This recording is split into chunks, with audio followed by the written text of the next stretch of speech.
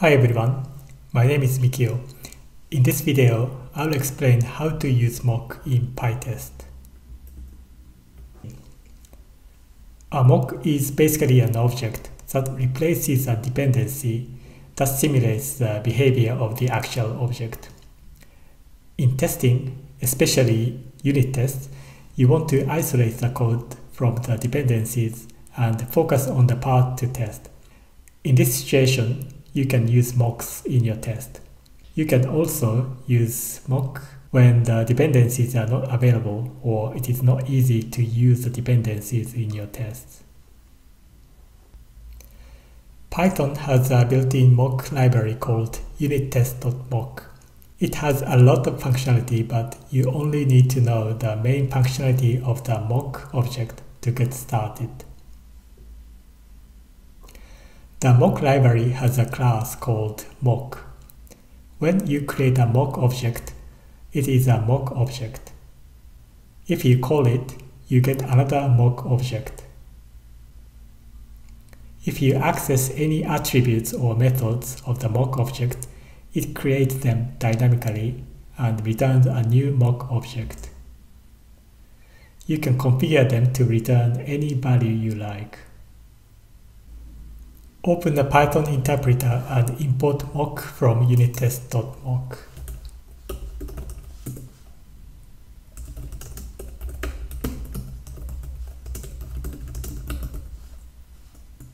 You can create a mock instance from the mock class, and you can see that it is an object of the mock class.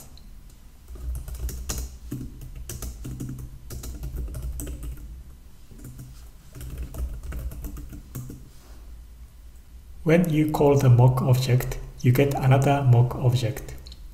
Let's see, this is a mock object.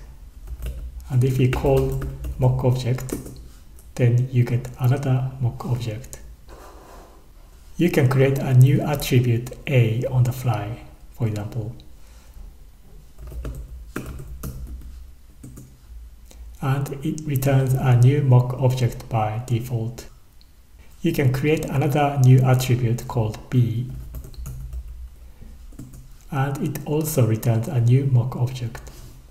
By default, a mock object returns another mock object when you call it, but you can use return underscore value so that the method returning a specific value, for example, A, like this.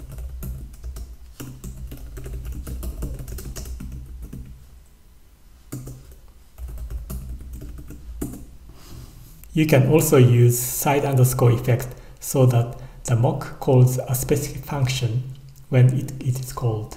Let's create a function like this.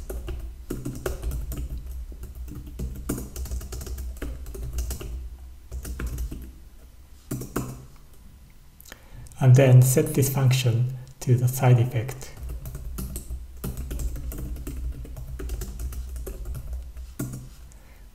So you can call this function like this. You can also specify an error or an exception in side effect. For example, you can configure a mock to raise a zero division error. So when you divide an integer by 0, you get zero division error, but you can specify this as a side effect.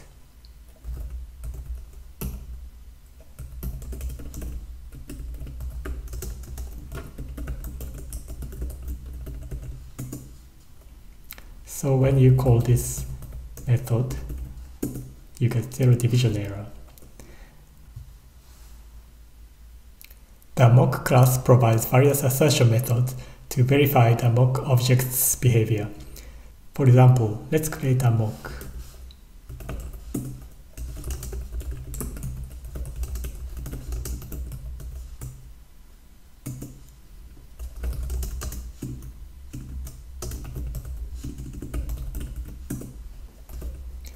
Let's call a method A. If we call mock underscore calls, then you can see that it keeps track of all the calls. You can also verify whether a specific mock is called or not by using assert called.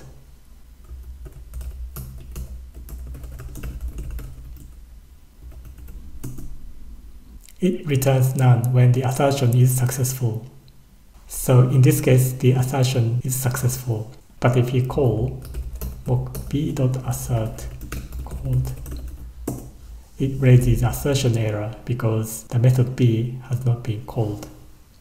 And there are several variations such as assert called once, or assert called with arguments, or assert not called.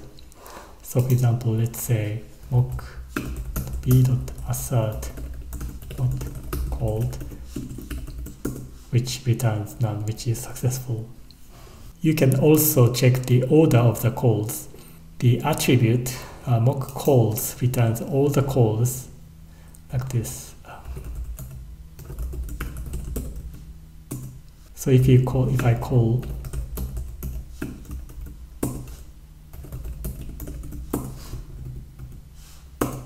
it keeps track of all the calls. And there is a method called assert has calls, which checks whether the specified calls match the actual calls or not, like this. I have to import calls first.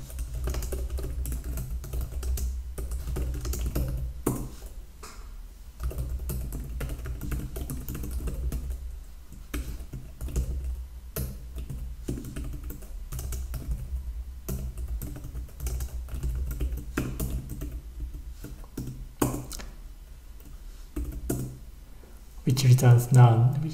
The assertion was successful. But if I change it to B like this, then it raises assertion error because the actual call was call.a, call.b, and call.a, but I specified A, B. So you can use all these assertion methods in your tests. Now let's look at an example of using mocks in unit test. In this video, I will use an example of an article, Mocks Aren't Stubs by Martin Fowler. The links are here. In this example, we have two classes, warehouse and order. The warehouse object holds inventories of various products. When we get an order object, we fill it from a warehouse object. If the warehouse object has enough product, the inventory is reduced and the order is filled. If there is not enough product, the order is not filled. Here, let's assume that we already know the specification of the warehouse class, so we can implement the order class based on the specification like this. The order class initializer takes two arguments, product and quantity, which are set to the attributes underscore product and underscore quantity. The class has an instance method called fill, which takes a warehouse object. We need to invoke its method has underscore inventory with the arguments underscore product and underscore quantity to check the inventory. The method has inventory returns true or false depending on the inventory status. If it has a sufficient amount of product, it returns true, so the fill method can call remove to update the inventory. Then we can set the attribute underscore fill to true, indicating that the order has been filled. If the inventory does not have enough quantity of the product, has inventory returns false, so the underscore filled value stays false, indicating the order is not filled. The instance method is underscore filled returns the current value of the underscore filled attribute. Now, let's look at how we can run unit tests for this code.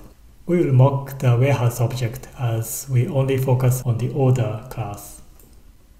As you can see here, you can write the first test case to check that the order is filled when the warehouse has enough product. Firstly, we need to import the mock class from unittest.mock. We also need to import the order class to test. The first part of the test is to set up the test data. And we can create an order of Taliska with the quantity of 50. Then we need a warehouse object, but as I said, we are not interested in testing in the warehouse class, or we don't even have the warehouse class yet. So we mock a warehouse object by using mock to simulate the behavior of a warehouse object. The warehouse variable is not an actual warehouse object, but behaves like a warehouse object, and we can control how it behaves.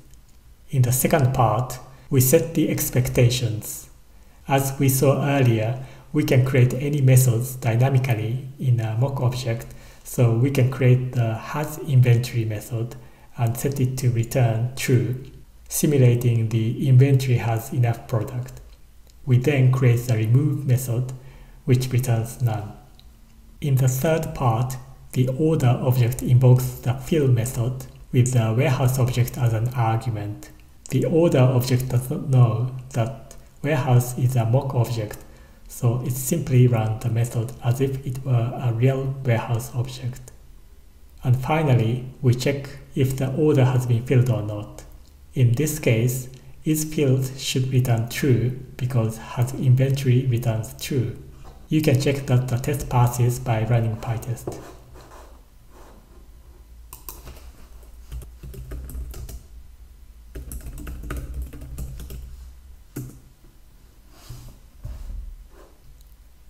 We can also add another test case where the warehouse does not have enough inventories. In the second test case, the hasInventory method of the mocked warehouse object returns false, which simulates the inventory has insufficient product, so the order is not filled, and the isFilled method should return false. You can check that the second test also passes.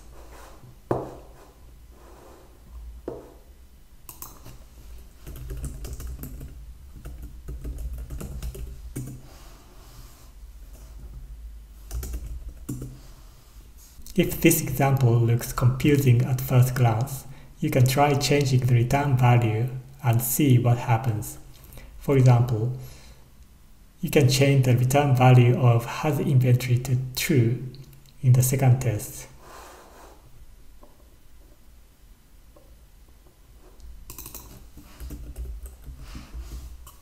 And the test fails.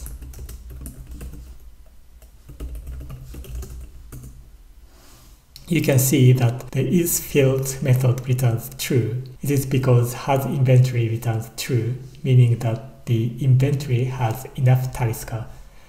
Hopefully you can see that you can fully control the behavior of the dependency, which is the warehouse object, because we are using mock instead of the real warehouse object.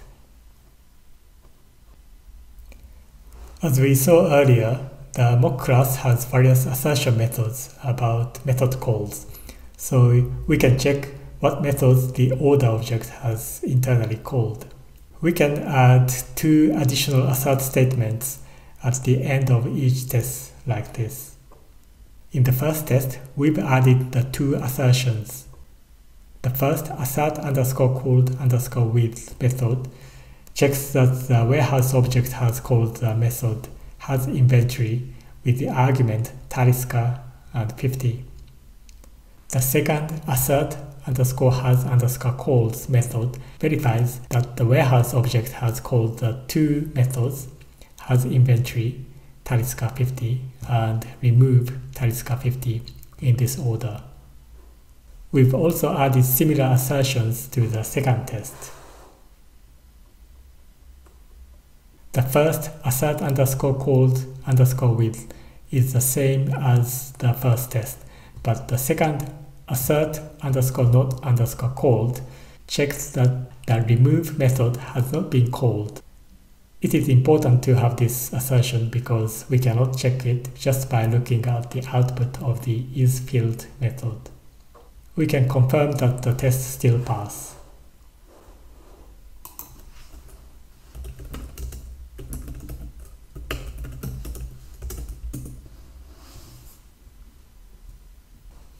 In this video, I've explained how mocks work in Python by looking at the basic functionality of mock in the unit test.mock library.